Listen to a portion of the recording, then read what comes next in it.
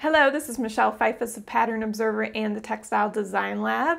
And as many of you know, our studio is preparing to take a trip to Portland, Oregon. We'll be meeting with clients who we've worked with in the past and clients who we are really excited to work with. We'll be showing them our spring and fall pattern collections. And in this tutorial, I want to show you how I'm preparing for my presentations and the stories that I'll be telling while presenting our patterns to buyers. I hope that it's helpful as you begin to prepare for your own pattern presentations. When I began preparing for my presentation, I thought about how I like to talk through patterns and trends and realized that I like to think about the customer journey and the type of patterns that they will want to wear throughout the season. So I divided our collection of over 300 patterns into 5 stories that you see here in Adobe Bridge. I then scrolled through our Dropbox of patterns and clicked and dragged each pattern into its appropriate story. Now, what's so wonderful about Bridge is that clicking and dragging didn't change the location of the files in our Dropbox. It just created these collections within Adobe Bridge. So let me walk you through this process with a small selection of patterns that I've pulled for this tutorial.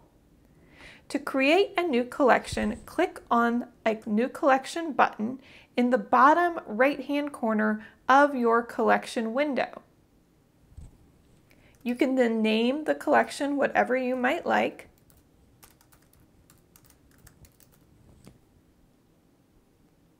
And then click the back button to return to your original screen. Then you can begin clicking and dragging patterns into your new collection story folder. Choose the patterns that best fit the story that you'd like to tell. Again, I chose to tell my story through seasons and through the customer journey, but you might prefer to use more traditional pattern collections or trends to divide your overall portfolio. So begin clicking and dragging, of course keeping your collections together or any patterns that you developed together as a pattern family. Click and drag those into your collection folder.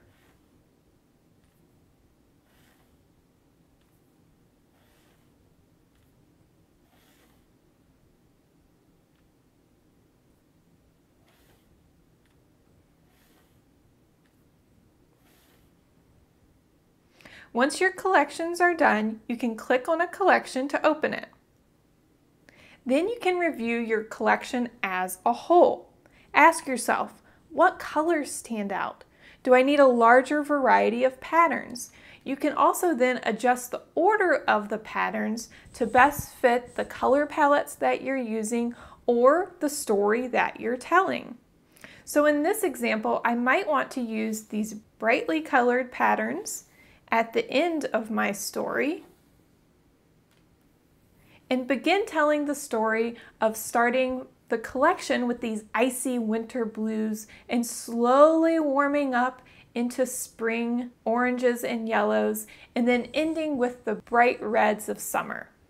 Click through each pattern and imagine the story that you might tell and what you might tell your clients about the pattern or the collection as a whole. Then you can arrange your printouts or your fabrics in the same order and feel confident during your client presentation. So this has been my method for preparing for our upcoming trip to Portland, Oregon. But what presentation techniques or tips do you have? I look forward to reading them in the comments below.